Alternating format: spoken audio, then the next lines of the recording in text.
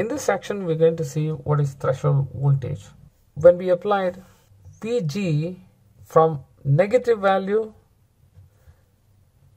to positive value through 0, then the corresponding psi s, the surface potential at the oxide semiconductor interface, or the potential drop across the semiconductor, has changed from negative values through 0 to some value around phi f and 2 phi f and so on.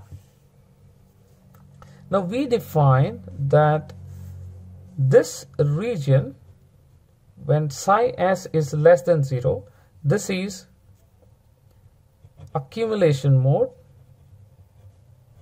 and we said that in this region depletion mode, and this region is inversion mode.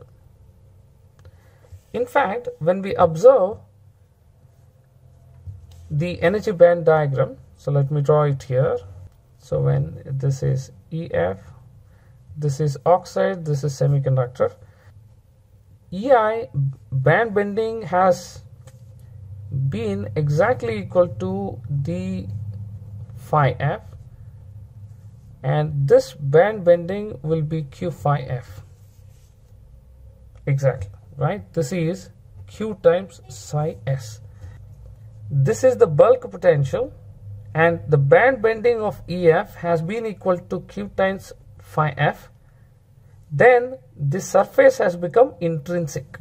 At 0 it was normal, neutral in fact.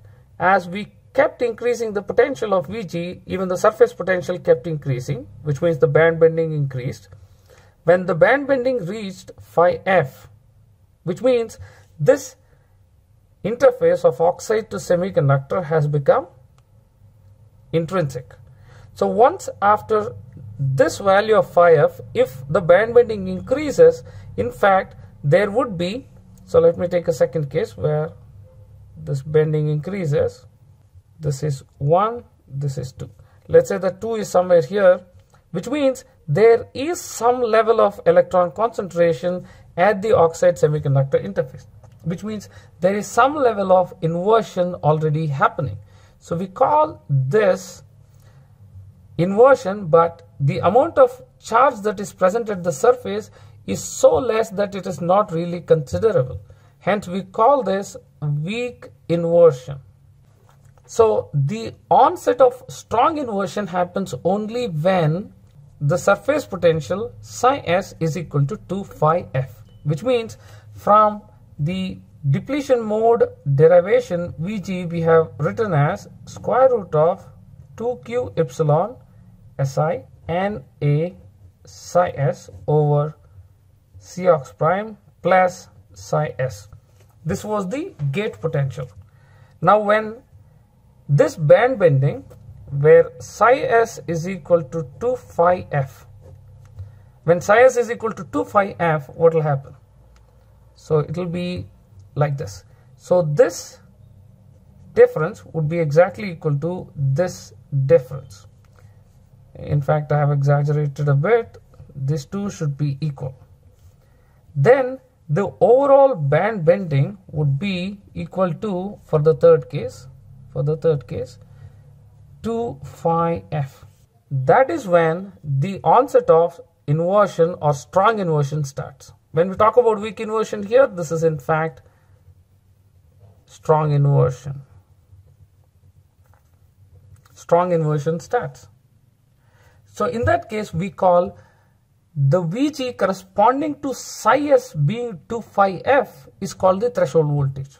So we can say Vg at psi s is equal to 2 phi f is nothing but threshold voltage.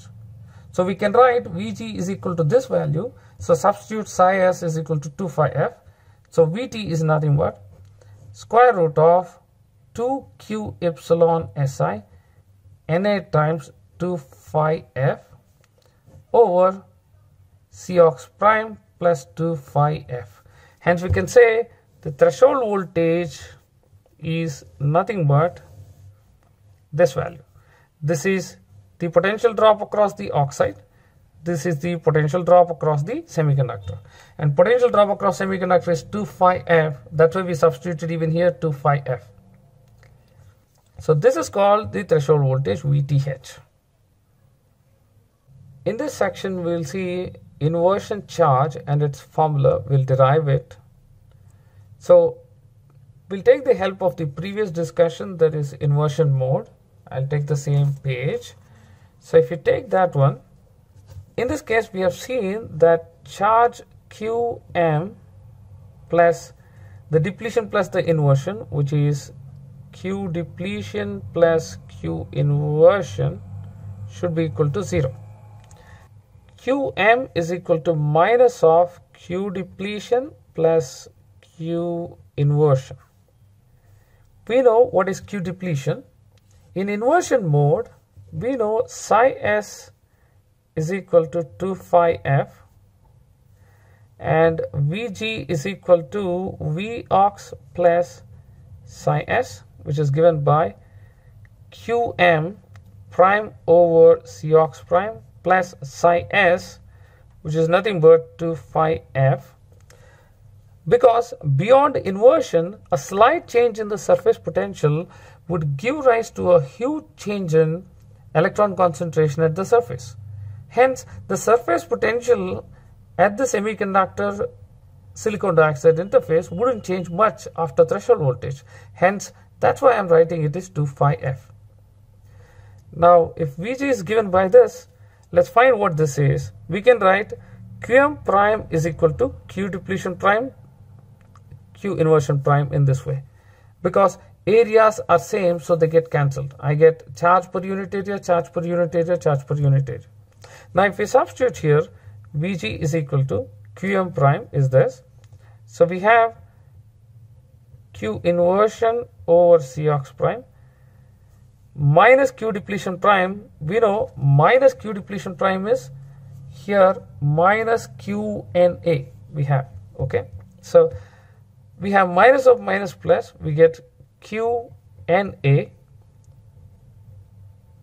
xd max over Cox prime plus 2 phi f. We know xd max would be the depletion width corresponding to the surface potential, which is nothing but 2 phi f.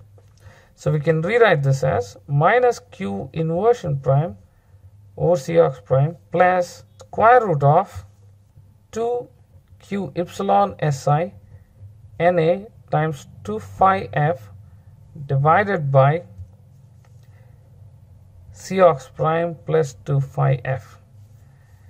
We know that this is nothing but the threshold voltage we have derived just before. So we can rewrite this as Vg minus Vth is equal to minus Q inversion prime over Cox prime.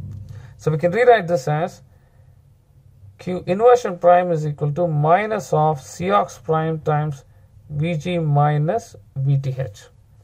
So this is the formula with which we can find the inversion charge density. So make a note, this is charge per unit area and this is farads per unit area. And note the sign here, which is negative, which indicates the inversion charge is actually negative in nature.